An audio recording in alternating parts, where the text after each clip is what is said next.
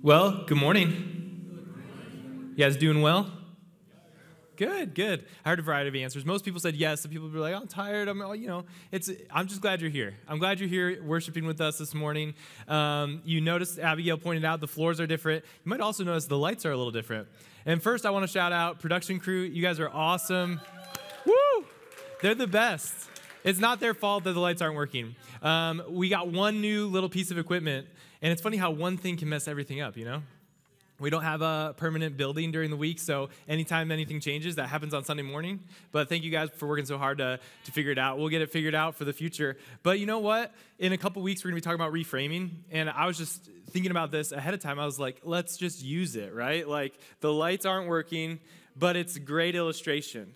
Because the computer knows what we're trying to send, the lighting computer that controls all the lights on a normal week. It knows what we're trying to send the signal, but somewhere along the way, it's getting messed up. And what we want to see happen isn't happening. And I don't know about you, but I feel like that happens in my life sometime, where I'm like, I know what I want to do, but I'm not seeing that in my life. And Paul even talks about this in Romans. In the book of Romans, the Apostle Paul, who was a church planner and started a bunch of churches, was writing a letter, and he said, I do what I don't want to do, and I don't do what I want to do. Do you guys ever feel like that? Is there any honest Christians in the church today? Yeah, all right, a few of us. We know what we want to do, and we don't do it. And I think so often that happens because there's a battle in our mind. There's something that's a disconnect between the signal being sent and what's actually taking place in our life. You see, now the lights, it's like, wow, this perfect illustration. God uses all things for good. No, so it's what we're talking about, though. We're talking about our mind for a few weeks and how it affects every area of our life. Pastor Abigail kicked off the series last week, and she gave us all these stats and great information, and she concluded the message talking about those 3 R's. She talked about removing those negative thoughts, canceling out the ad pop-up, renewing our mind, replacing those thoughts with truth, and resetting, not going back to the old way. I kind of want to pick up where she left off, and we're going to kind of continue that for the next few weeks or however long the series goes, but I want to talk a little bit more about renewing our mind. I want to get practical and talk about how do we actually change the way we think. Romans 12:2 says, do not conform to the pattern of this world, but be transformed by the renewing of your mind. I love that contrast. Like, naturally, you're going to be formed to be like everybody else unless intentionally you're transformed by the renewing of your mind. Then you will be able to test and approve what God's will is, his good and pleasing and perfect will. And this is in a section of Scripture in God's word where it's talking about how to live a godly life. Present yourself as a living sacrifice. And it's like, if you want to present yourself as a living sacrifice, you need to change the way you think.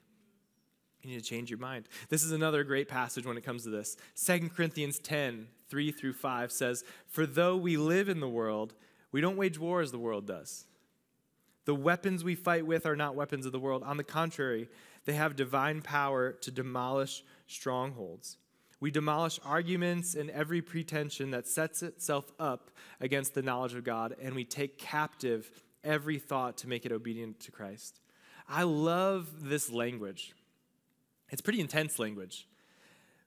But what we understand from this passage is that if we're going to fight the war in our mind, we're going to fight differently than everybody else fights. And we're going to tear down arguments, demolish strongholds, and we're going to do that by taking every thought captive. I love the imagery of that. It's like you have guards standing at the gate of your mind, filtering through everything that's going in and out, and it's like, hey, I'm going to grab that. It's like when you're going through to Canada, and they just like, there's a little check there. It's like, this is a good, you can come in or not come in, and that sort of thing. It's like we're doing that with our thought life.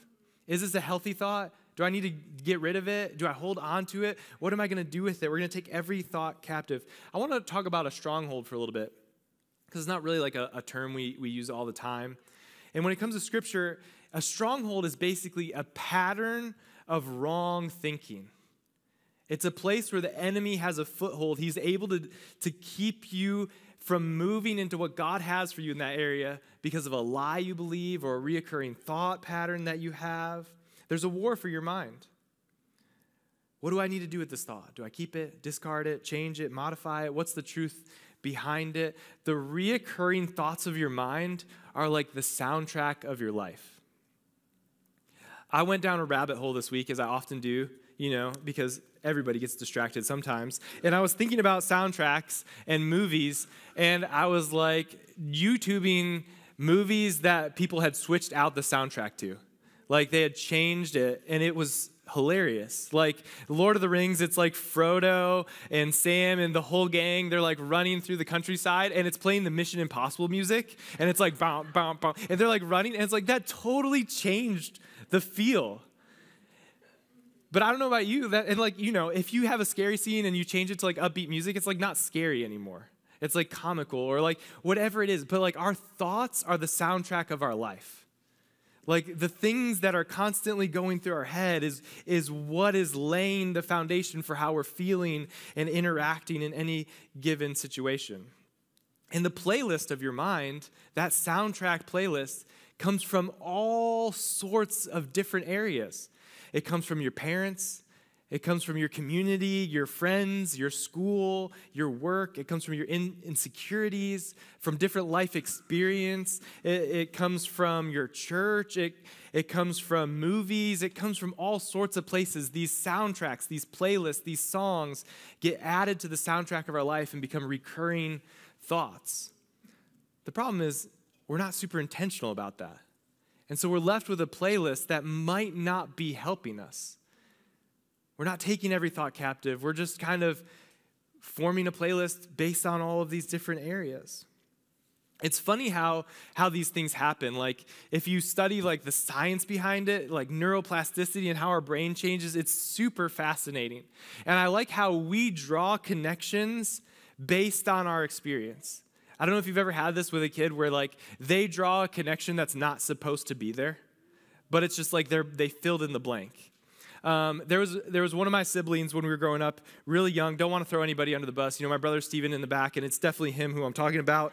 But we were growing up, and we were eating around the family dinner table, and what was a regular pattern in our family was the food would get set down. Somebody would be like, careful, it's hot, because we're little and we're going to touch it or that sort of thing. Careful, it's hot, let's pray. And, just like we're going to pray before we eat. Well, somewhere along the way, Stephen assumed we pray because the food is hot. And so there was a week where Stephen took a bite and he was like, we didn't pray long enough. And then we were all like, what are you talking about? But this is how our thoughts are formed. This is how we develop, is we draw conclusions based on our experiences, based on our family, our friends, our upbringing, what truth we've been told from other people, and we form a playlist that becomes the soundtrack of our life. My question, and Abigail asked this last week, is are we thinking about what we're thinking about? Are we being intentional about it? Romans 8, 5-7 says, those who live according to the flesh, we read this last week, have their mind set on what the flesh desires. That's like your natural nature, the way you just are. Like if you're going to live the way the world lives, you think the way everybody else thinks. But those who live in accordance with their spirit, with the Spirit, have their mind set on what the Spirit desires. The mind governed by the flesh is death, but the mind governed by the Spirit is life and peace. Does anybody want life and peace? I need that. I know we all desire that. And what Scripture's teaching is that if you want life and peace, you need that mind governed by the Spirit. That takes some intentionality. That's not our default soundtrack. Like, I know that many of us have struggled because we've given our life to Christ and we saw changes in certain areas, but other areas have yet to change, or we've yet to see or feel or experience that change. And we're wondering what the disconnect is. And I think often it's the battle of our mind. It's that we haven't changed how we've thought about something. If you want to change your life, you need to change your mind. This is a thought that I love. That what comes into your mind often comes out in your life. What comes into your mind often comes out in your life. Proverbs 23:7, for as he thinks in his heart, so he is. It's a reoccurring idea in Scripture that what we think about changes how we live. We think about training. We know, like, we need to train our dog, or we think about training like our body, like we got to work out. And I try to work out. I'm not as disciplined as I always want to be. But something I figured out, especially in my 30s, is that it's not just the output, right? When you're young, it's just like, I go for a run, I do this, I play sports, and it's just like everything's fine. You can eat whatever you want. But you guys already smiled because you know where it's going, right? You realize at some point it's not just the output, it's also the input. Like I need to eat healthy and work out if I want to train my body. But the same is true for your mind. There's disciplines and things we can do to be intentional about our mind, but we also need to think about what are we putting in it? What are we letting in that's shaping the way we think? Are we being intentional about it? I mean, I'm going to start in a really obvious place where Abigail ended last week is are you spending time in the Word of God? Like that's no shame. Actually, we're going to spend a week on shame during this series because shame is something that so many of us deal with. But like no shame, it's just like it's going to help you. It's like a healthy diet. You know, like some meals are delicious. Like we're like a month away from Thanksgiving and I'm already thinking about it. Like it's a buffet. It's so good. And some meals you just eat because you're hungry and you need food. And it's like sometimes in the Word of God, the Spirit's moving and He's speaking to you and it's so rich and it's so good and you can know immediately this is changing me. And other times you read it and you're like, I don't know if that did anything. It's still nourishing you. It's still changing the way you think. It's still adding truth to your mind. It's changing some of the inputs. You know, I think sometimes our just inputs are really out of balance. That we have so much input for everywhere else, and then maybe we'll just only read the verse of the day twice a week. And it's like you wonder why we're struggling with our mind. When it comes to that, we think about the input. We need to make some changes. I like Ephesians 6. Ephesians 6, we did a whole series on it at one point. It's about the armor of God. And it says this in verse 17, take the helmet of salvation and the sword of the Spirit, which is the Word of God. It's the only offensive part of the armor, the sword of the Spirit. And he's like, just in case you didn't get it, it's the Word of God. Like if you want to fight back, you need the Word of God. It actually goes on to say that this is how, and then you have the shield of faith. The shield of faith is a few verses later, and it says, or the verse before, shield of faith with which you can extinguish all the flaming arrows of the evil one. Like, not only is there just natural input from everywhere, but there's a real enemy of our soul. Like, the devil is shooting flaming arrows, lies, just like that feeling of like, I'm not worthy and all that goes with it. And the shield of faith is how we block those. And the Word of God is how we fight back. We need that. We need that armor of God. And so I kind of want to stay in this like analogy of soundtracks and music and kind of just want to walk us through some helpful things as we think about renewing our mind and changing the way we think. And the first thing is share your playlist. Share your playlist. I don't know what platform you use, if you use YouTube Music or Spotify or Apple Music, or if you have CDs or cassette tapes or 8-tracks or whatever you're using. We're supposed to share our playlist. And what I mean by this is talk to somebody about what's going on in your mind. Like, get in community. I talked to almost all of the community groups leaders this week, and all of them were like, we had such good discussion. Like, as we kicked off talking about what's going on in our inner world and what we're thinking, people were vulnerable, and they shared. And our group, I loved how everybody was like, just even sharing it is helping me. They're like, I can so quickly believe this thing that I always say to myself, but even saying it out loud, I know it's not true. There's some power in community. Proverbs 27:17 says, as iron sharpens iron, so one person sharpens another. When it comes to sharing your thought life and sharing some of the things that are going on in your mind, I think when we share, we have the opportunity for somebody to say, hey, that's not true. And they're going to see it more clearly than you're going to see it. Because here's the thing about a lie. If you believe a lie, you don't know it's a lie. Like if you actually believe it, you need somebody else to tell you that's not true. You can't see it yourself. That's why you believe it in the first place. And the second thing that happens, and this happens not every time, but a lot of the time, they'll start to share some of their playlist. They'll open up and they'll say, this is what's been going on in my mind. You have an opportunity to encourage each other, build each other up, share your playlist. The second thing is turn down the volume on unwanted songs. Turn down the volume. And there's a few ways to do this. We talked about this, and I love talking about fasting. I think fasting is one of the neglected spiritual disciplines.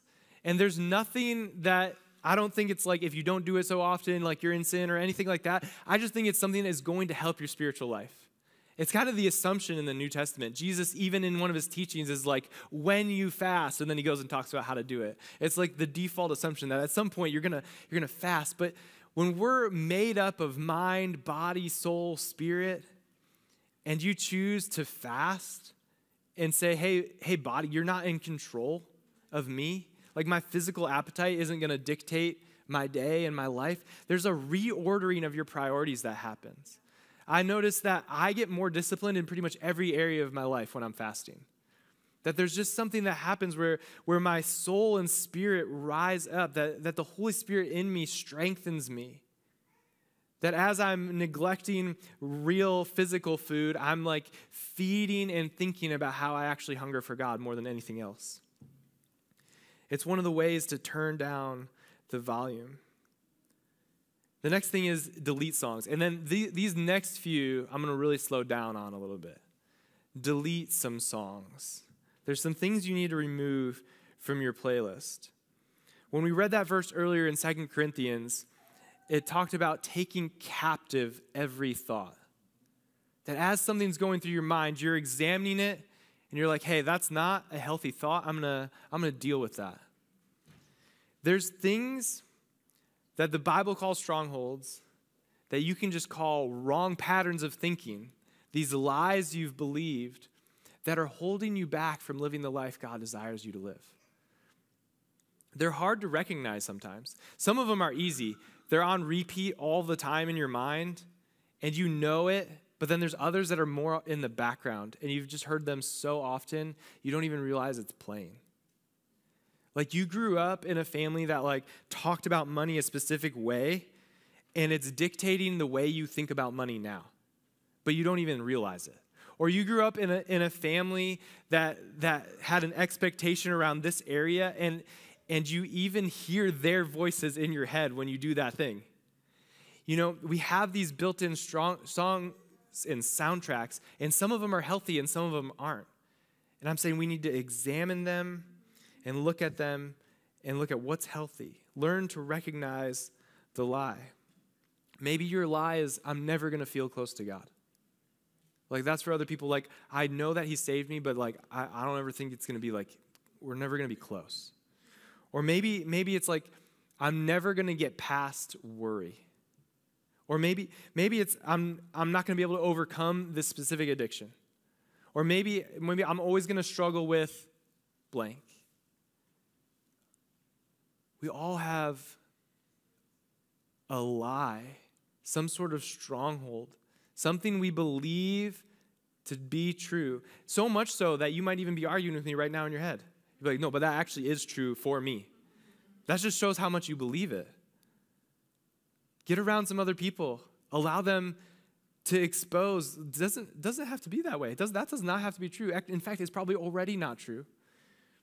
Some of these thoughts end up becoming self-fulfilling prophecies because it's holding you back. You believe it so much that, of course, yeah, it's going to happen. You're going to step into that thing that you always think you're going to step into. Identity, this goes back to our identity in Christ and how we view ourselves. Some of you have heard me share this illustration before, and I share it because I love it, so you'll hear it again, and it's fine. You're getting ready. If you're on the dream team, you know you're like getting ready to go to the Dreamies, so you're dressed up. You got all your clothes on. If you don't know the Dreamies, just picture a wedding. Dreamies is our award ceremony for our dream team. We have fun. We get dressed up. But pretend you're going to a wedding, and you did everything you could to get ready for it. You got dressed up. You got a haircut. You got some cologne on or some perfume. You got new shoes. Your hair's perfect. And then there's the other version of you that's like, you haven't really kept up with any of that. You're wearing the clothes that you've worn for a week without washing them and all that stuff. And it's that, and those both versions of you are walking through a mud field. Who's going to avoid the mud puddles more. The version of you that you view as clean. The version of you that's like going to a wedding. I don't know if you know like that. Like that happens to me when I get new shoes. Like when I have new shoes, I'm looking everywhere I step. But after a while, when they're dirty, it's like, well, it doesn't even matter anymore. They're ruined at this point. But that's how it can be with an unhealthy view or thought about yourself. Is that you've gotten to the point where you don't see yourself the right way anymore. That you don't see yourself the way God sees you in that area. You're like, I'm unlovable. And God says, I love you so much that I sent my son to die for you. How can you say you're unlovable? You're like, I'm not worthy of it. And it's like, well, it's not even about worthiness. It's just like he chose to love you and demonstrate his love in that way. And you're like, no, I want to keep viewing myself as the dirty shoes. And he's like, no, but you're the clean shoes. We all have areas of our life that we're holding on to something we shouldn't be holding on to. That we have a thought that's holding us back. And we need to delete those songs. We need to recognize them, label them, and say, this is a reoccurring thought in my life. I need to get rid of it. But you can't just delete it. Because if you delete it, if a song is catchy enough or you've listened to it enough times, it just pops into your head. You know what I'm saying? I don't need Baby Shark on in the background for Baby Shark to get stuck in my head. It just happens. And so you can't just remove a song from your playlist. You have to put new songs on it. You have to replace it with something. I had a conversation years ago, probably close to a decade, with a spiritual father in my life. And he was talking about this idea of lies we hold on to. And he is like, you can know something but not experience it. And as I was thinking about that this week in relation to this message, I was like, it's the difference between saying, I've heard that song before, but it's not on my playlist. I know I'm forgiven, but I don't feel forgiven. Or I know that God has called me to do things, but I don't feel like I can actually do those things. Or I know, whatever it is, that you need to not just remove the negative soundtrack, you need to put a new truth in. To use more biblical language, you need to remove a lie from the enemy and replace it with the truth from God's word. You need to be able to point out and say, this is an area that I've believed something that's not true based on God's word, but here is a truth from God's word that I'm going to replace it with. And you know what? Sometimes when you switch out a soundtrack that you've been listening to for so long, it feels really awkward. It's like Lord of the Rings with Mission Impossible. You're like, I don't think this is actually what it's supposed to be. And in that case, it's not supposed to be that. But when you're replacing it in your mind, you need to be okay with it being uncomfortable for a little bit. It's a new song. Your brain is actually rewiring. It's the neuroplasticity in action. I used to ride dirt bikes, and when you ride it on the same corner in the same way, it creates a rut, right? And you learn how to ride in the rut. Our brain does the same thing. The more you think a specific thought, the easier it is to think that thought. The more you think it, the easier it is to think. And so when you finally stop thinking that thought and put in a new one, it feels really awkward. You're like, I don't even know if I fully believe this. This is a brand new song. I'm having a hard time letting that sink in. And so my spiritual father was like, it's like Teflon. If you don't actually remove the old one, it just, the truth slides off. And I just want so badly for you because this will set you free in so many areas. I want so badly for you to actually remove the lie and insert the truth. To actually uproot it. You can't just do one or the other. You have to do both. Because if you don't get rid of the lie, the truth won't stay. And if you just remove the lie and don't fill it with anything, it won't last. It will come back. We have to add new songs. This is what meditation is biblically. The idea of meditation in Scripture is focusing on God's truth. David in the Psalms is always I meditate on your precepts and consider your ways.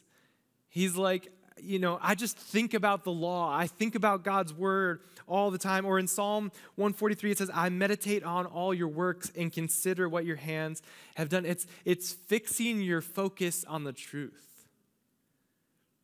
Have you guys seen the other Karate Kid movie, the one with Jackie Chan and Jaden Smith? Not the original one? Yeah. Everybody's like, yeah, it's not as good, whatever. I like it, actually. But there's this scene where they're like doing stuff and like it's like the wax on and wax off scene of this movie. And for those of you who don't know what I'm talking about, don't worry, it will still make sense. Or if you like, I forgot the movie, I don't care. But this is what happens. Jaden is like trying to get trained, and he's like, I just want to do that cool thing you're doing. And Jackie Chan's like, you can't do that yet because you can't focus. And then he's like, I can focus. And Jackie Chan goes, you need to fix your focus. Your focus needs more focus. And I love that. That's like a silly movie anecdote, but our focus does need more focus. Like, we actually do need to meditate on God's word more. Like, we need to get better at it. It takes practice. It takes training. This is a message that if you live it out will change your life, but if you go and do nothing tomorrow, nothing will change. Like, you have to actually meditate on God's word and let it slowly start to change you. You have to play that new soundtrack over and over. Meditate on the truth. Philippians 4, and we're going to talk about this passage more in another week, but it's that passage that's like, don't worry about anything, don't be anxious about anything, but everything pray. And then he goes on to say, and fix your thoughts on whatever is pure, on whatever is noble, on whatever is praiseworthy, whatever is good, that there's an intentional choosing to focus on the right things. And so when this comes to our mind and defeating a stronghold, you need to get rid of the old thought and replay the new thought over and over and over. In Deuteronomy and in other passages, the concept of playing things over and over is not new. It's like they talk about it. They're like, repeat this. Tell your children about it. Like, make it a normal routine. You need to retrain your brain. And so I want to get really practical. I don't want this to be all on a certain level where you're like, I kind of get it. How do I actually do it? So I'm just going to walk through some. And this was awesome. Our small group did this a little bit. Like, we literally were like, let's be vulnerable with each other. What's a negative soundtrack in your life? What's a reoccurring thought pattern that you have? And people shared some things. These aren't those things. Don't worry. We're not doing that. My small group, we told you what happens in the room stays in the room. No, this is just separate ones. This is separate ones. But I thought, let's go through a few and see how you do this. So if you're somebody who's struggling to know God's will, you're like, I can never know. I will never know. God doesn't speak to me. You can have all of those different soundtracks. You need to replace that with truth from God's word. And all of these anecdotes that I give here, all of these new songs to replace the old songs, are just summarized scripture verses. Like different passages mashed together. My life belongs to God. Daily I seek him, and daily he directs my steps. I know his voice, and he leads me to his perfect will. Like, if you need that new song, you need to write it down somewhere. You need to repeat it. You need to let it become true in your life. Or maybe you feel like you lack confidence and you're like, I can't do what God's asking me to do because I don't believe that he's called me to do it, and I can't, and I'm just scared. Or, you have that Moses moment, who am I? You need to say, my confidence is in Christ. It's not in me, it's in Christ, and Christ alone. Because his spirit lives within me. I can do everything he calls me to do. You can't do it on your own. You need to recognize I can do it because he lives in me. I can endure any situation with God inside of me. Maybe you're fighting lustful thoughts. You need to tell yourself, I am not a slave to my lustful thoughts. I once was, I'm not anymore. That's not who I am anymore. We're not just freed from the penalty of sin, we're freed from the power of sin. That doesn't mean you'll never sin again. It just means you don't have to. You don't have to.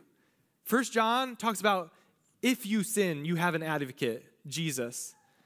Pre-Christ, that's like our default. We just do it. We do the wrong thing all the time.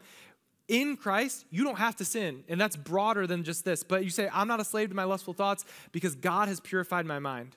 I honor him with my eyes. I honor him with my thoughts. God is faithful. Even if I'm tempted, he will give me a way out. That's all from Scripture. Job even says, I've made a covenant with my eyes. Or maybe it's something else for you. Maybe you find comfort in food and you're just like, that's just what I need. I just need to find comfort in food because I can't find comfort anywhere else. And it's just like, my life's stressful enough. It's just one little thing. And you can say, when I'm stressed, I turn to God. That's who I am. I'm just a person that turns to God when I'm stressed. I come to Jesus because he is what I truly need. And in him, I find strength and peace and comfort. Or you're battling worry. Because of Christ, I'm not anxious or worried about anything. Because I can cast my cares on God because he cares for me. I have the peace of God dwelling in my heart and ruling my life. And if you have the negative soundtrack of worry, even reading that seems like that's impossible and that's not even true. But here's the thing. That's all in Scripture. I cast my cares on him because he cares for me. That's in 1 Peter. And it talks about I have the peace of God dwelling in my heart and ruling my heart. That's Philippians 4. And because of Christ, I'm not anxious about anything because I can give it to him. Jesus even says, don't worry. It doesn't mean that you never have that negative thought again. You're just changing the playlist so that when you start to feel it, you go back to this. And guys, I promise you, I've done this in so many areas of my life. It is not me changing those things.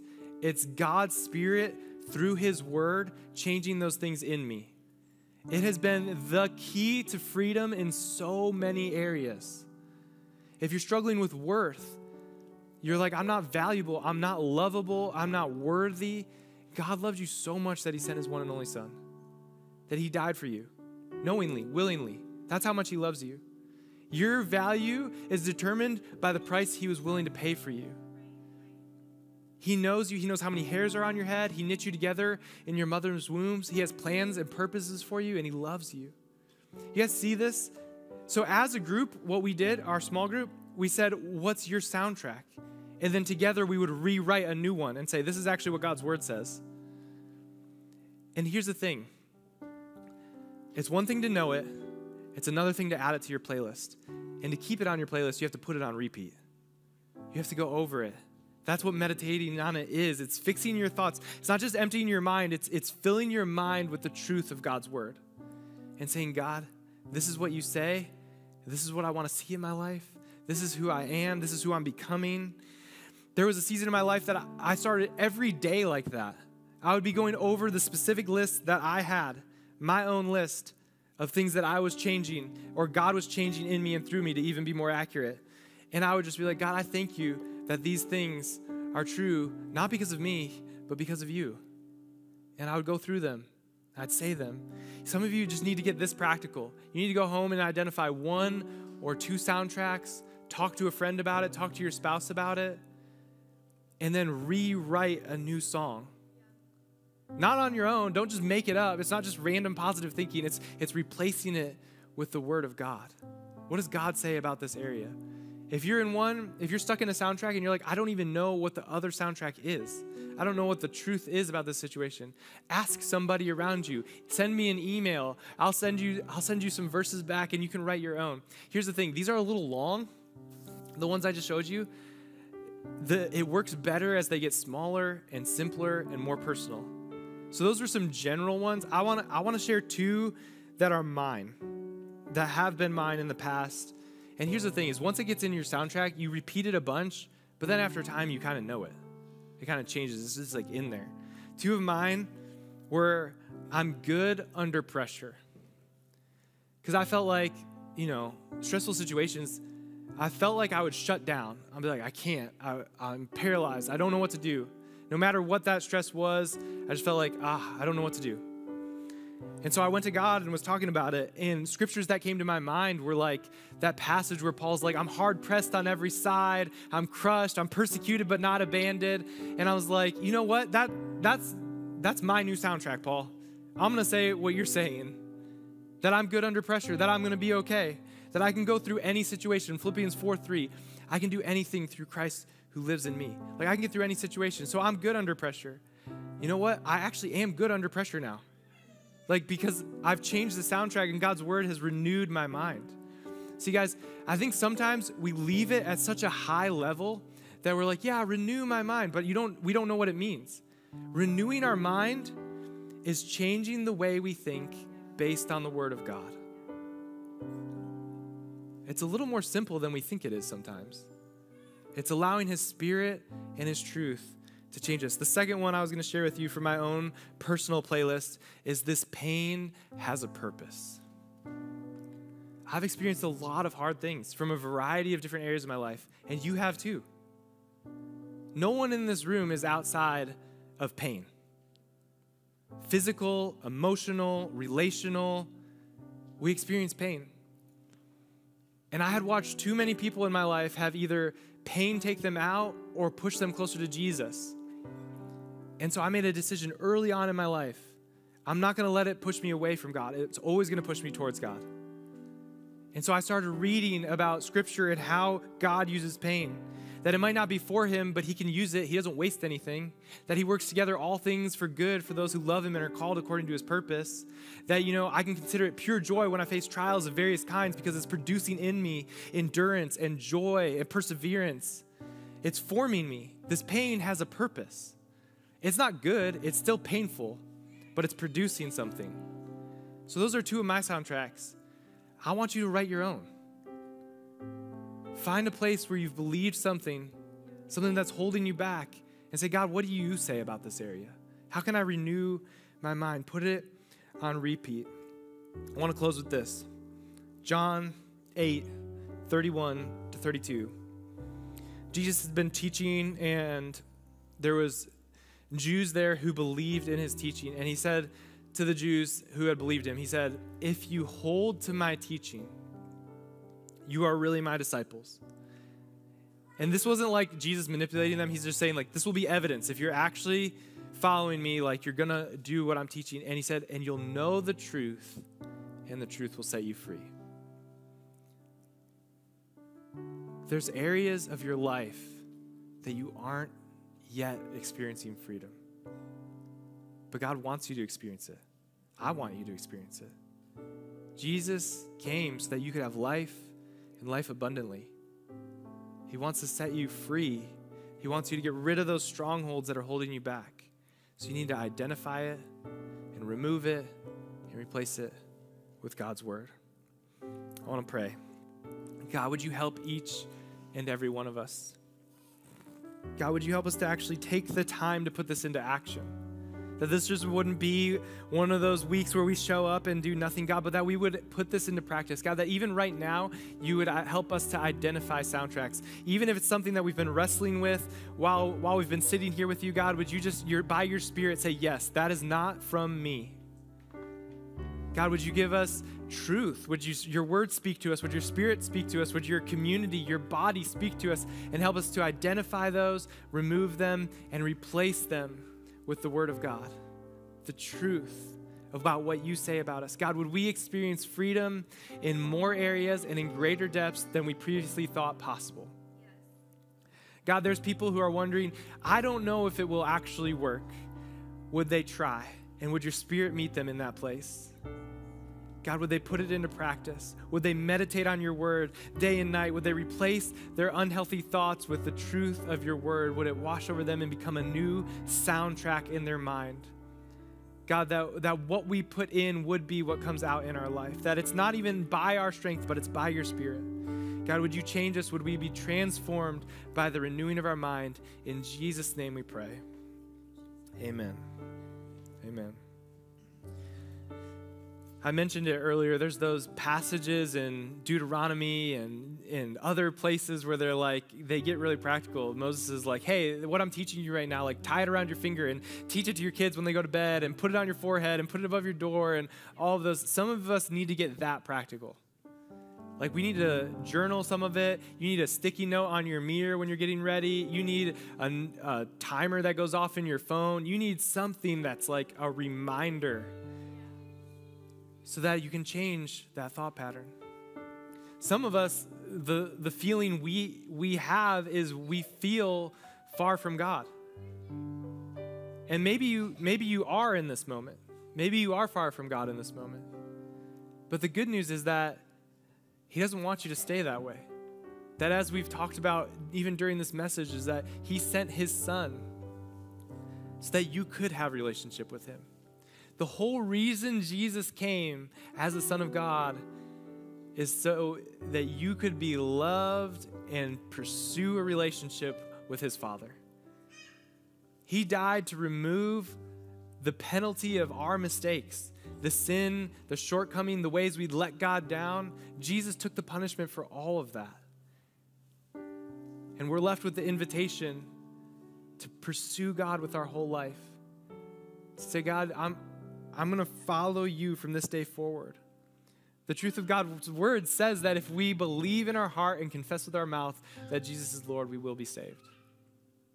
And so if that's you in the room and you at one point were following Jesus, but you're not currently and you need to rededicate your life, or if you've never actually made the decision to follow Jesus, I'd love for you to make that decision right now. That's where all of this starts. That's where freedom truly starts. And so if that's you, all you have to do is acknowledge your need. Say, God, I believe in you, and I'm choosing to follow you in your own words. That's praying. You would pray something like this. God, you can even pray along with me in your heart and your mind. God, I need you. I've made mistakes and I've sinned against you. I'm distant from you. Would you come near to me in this moment? Would you forgive me of my sin? Would you make me brand new? Would you help me to start a brand new life in you as I choose to follow you today? In Jesus' name, amen.